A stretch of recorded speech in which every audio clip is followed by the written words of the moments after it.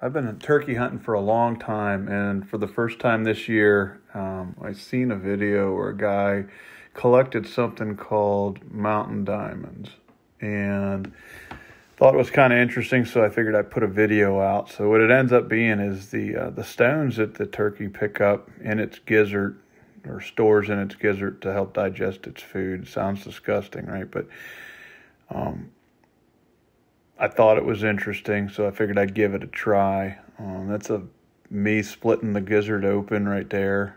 You can see the grass and whatever. There's stones in there.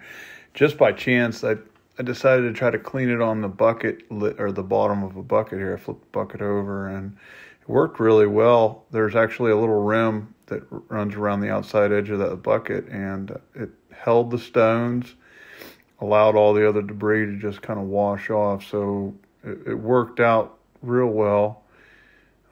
If I do it again, and I plan on doing it again, it's kind of a neat thing to be able to collect these. I can't imagine if I'd just been doing it this whole time, I'd probably have a nice jar of them, but this is the beginning of it.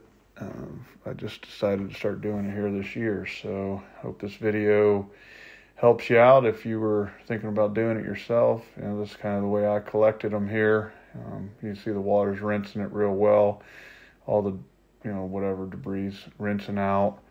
And yeah, there you go. So dried them off and put them in a jar, put them on the shelf with the rest of my turkey stuff. So hope you enjoyed. Hope this helps. Thanks. God bless.